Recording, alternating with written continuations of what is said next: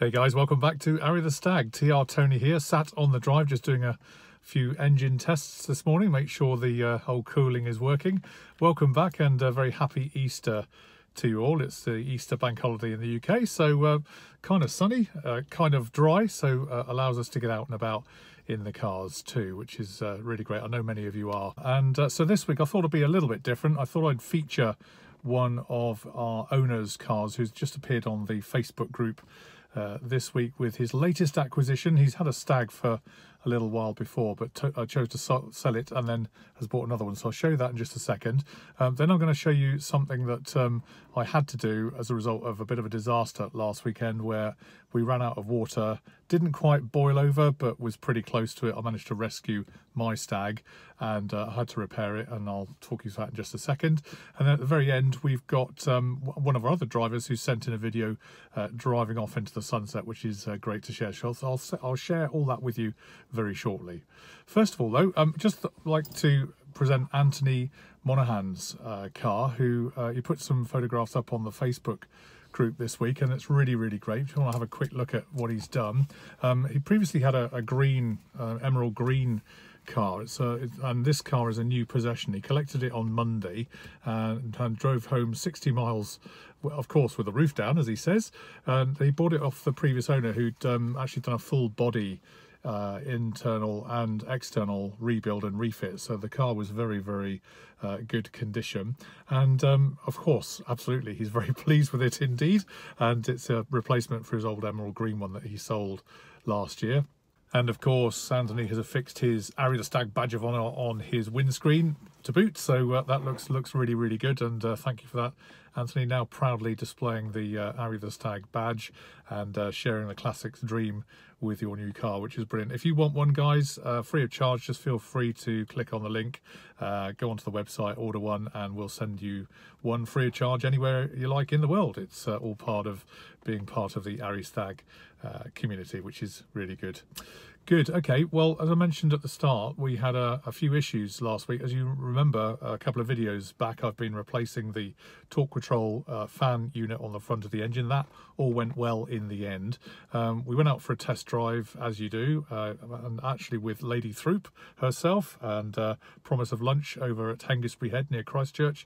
And on the way back, we sadly got a little bit hot on the thermometer on the Stag, and it actually ran out of water. I managed to rescue it, as I mentioned, at the front end, but clearly there was an issue. And what happened was the car had not had its gasket fitted properly in the thermostat housing. So that was TR Tony's fault, I'm afraid, and I wasn't very popular, as I'm sure you can imagine. However, we did manage to get it home. Let me just tell you the story. I'll show you what I did, because there's some elements in there I think will be useful for others thinking about replacing gaskets, that kind of thing, on the thermostat coupling, and actually in any other kind of application too. So some principles here that may help. Let's go over and have a look at the workshop. Right, this is a post-disaster that happened yesterday with the Stag. We went out for lunch and then came back and we overheated simply because the thermostat housing was leaking and the water was squeezing out between the plates, between the front of the head and the block rather, and the flange of this thermostat housing. So what I've done, I've grabbed the gasket that was there. I suspect I might have actually misaligned it slightly. You can just see there, it might have been slightly out of kilter when I nipped it up before, leading to water being allowed out between the joins. This obviously was a new one gasket at some point, but not fairly recently, I don't think. So what I've done is I've grabbed some gasket material out of the garage. Got a great big roll of it up here somewhere. Where is it?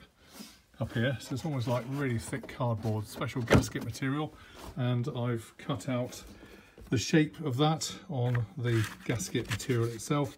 And now what I'm going to do is cut it out and replace it all nice and tight with some decent gasket material and some gasket sealant, hopefully to then seal the pressurized system such that we don't lose lots of water and upset the missus again, which she wasn't very happy yesterday, I have to say. But anyway, we managed to rescue it with a very kind man next to us in a white van who just happened to have a 13mm spanner to be able to tighten up the nuts and the bolts that were on here, just enough to get more clamping force here to at least minimise some of the water that was being lost, enough for us to be able to fill up with water and get us home the last 2 or 3 miles. So all part of 1970s car ownership, isn't it? But there we go. So I'm going to cut this now and see what we end up with. I'll be back to you shortly with the results.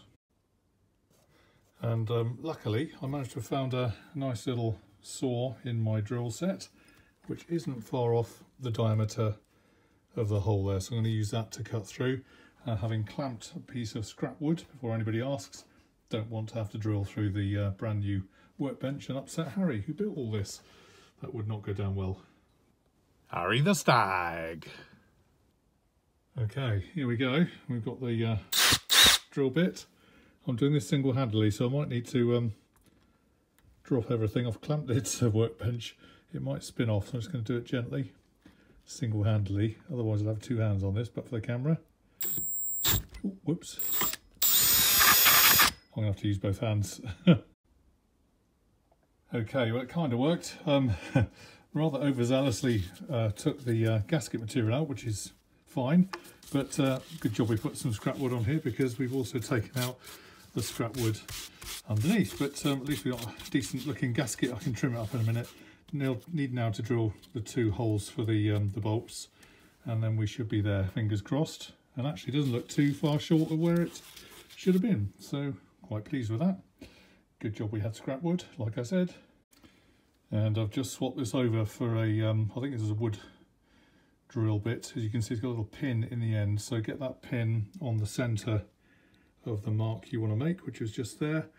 And then hopefully that'll just guide us through. Again, it's a little bit shorter than it should be, but we'll just gently drill through. Again, we're through there, that's fine. And then this one, just I've made some marks off camera just to guide it. It's only a couple of mil thick, this stuff. It's pretty straightforward, but there we are. Again, into the wood below. So I can now tidy that up, see what we can do. And as you can see, I've just cut around it with a little craft knife, just to be absolutely sure. So I'm taking off bits of it, so I think you can begin to see the shape of the gasket starting to form up. And just got to do this bit now and make sure the radiuses are right. I will carry on. Now, as you can see here, this is the original gasket. I'm very tempted to actually put both of them back in, because that's going to make quite a thick gasket then between obviously what is quite a pressurized seal. I think you can see this is the one I've been crafting here, and all I'm doing is superimposing this one over the other one, aligning it nicely, and then going with a pencil just around to show up any areas that aren't quite there. And you can see there I've made a mark just in here, and then taking that off, and then slowly but surely just slicing it with this craft knife, so I'm getting actually the right shape. So that's beginning to look good. I'm not too worried about the exterior, what the exterior actually looks like. As long as it fits and the bolts can go through, then that's going to make a nice, really thick, heavy-duty gasket with some mastic on there as well, gasket sealant. I think the job's a good one. We shall see. Okay, so this is the original, as I just said. What I'm doing now, I'm pretty happy with that hole there. That's the right shape for the water to go through. I'm not too sure about the hole size. I've drilled it, as you can see. What I'm now using is a little file just to run it through and just open it up a little bit, such that the bolts, when they come to it, will actually go through these holes. Being careful not to damage the outside. So I think you can see there, that's beginning to look a lot more like what it should. So reasonably happy. I'm going to go back to the car shortly and offer it up, see if it fits and get it back together. And that can fit over there, obviously. So a nice, really thick looking gasket. You can see the width of that there. That's quite a width. So hopefully that'll really seal it and keep my other half happy when we take her out for meals and day trips. Hey, love. Good stuff. Okay, so I've just put the thermostat in there now, and you can just see that resting glued almost in with that mastic material, with the whole air hole at the top there, allowing freedom of movement of air. So there's not going to be any airlocks in the heater matrix inside so that will allow it to burp through, which is good. So now I can put the body on with the gaskets over the top here. So effectively we've ended up with a gasket sandwich. We've got two real thick gaskets there, as you can see, with mastic in between. Nothing too much, but hopefully that will now nip up nice and tight and seal the problem. Fingers crossed. So I've disconnected the pipe because I thought it'd be easier to mount on here. So I'm just going to get the screwdriver, pardon, the spanner out, and offer it up and get it in. Okay, so got it squished in there. So fingers crossed that's good enough. All right, all plumbed back in. Obviously got to put the air cleaner box on top, not lean on it, which isn't very good. Although it may not be the prettiest finish, let's hope that it does the job and holds it. And obviously got to refill now, as it was fairly out of water following my rather rushed trip home the other day. So I've got to fill that up and then right up to temperature, see if it all works. I'll let you know. All right, well, we've got it up to temperature now, and all appears to be well. So that's been running now for about 15 minutes. As you can see there, the temperature gauge is actually quite good, fairly low. Having cleaned out all the block and the rad, and I had an email at the weekend that said that that radiator fan, because it's so close on this car, actually it does cool it very, very efficiently.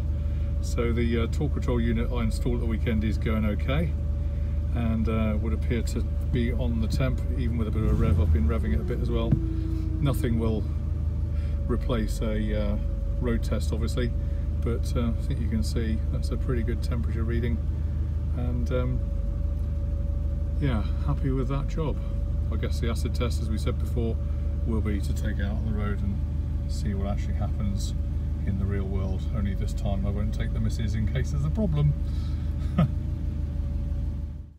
Alright guys, so I hope that was useful for you. Just some little tips on how to make a gasket. I'm not the perfect engineer, but it is working in the car that I'm sitting in right now. We have been for a few little trips around the block, so so far so good. So all good news. So that's about it for this week, guys. Thanks for watching, very kind, and feel free to like, share and subscribe, as we always say. We'll play out this week with Scott Franklin Lester's video. He sent in this video during the week, and instantly, if you've got any videos of your car that you'd like to send in, please do. You may well get a feature on the channel.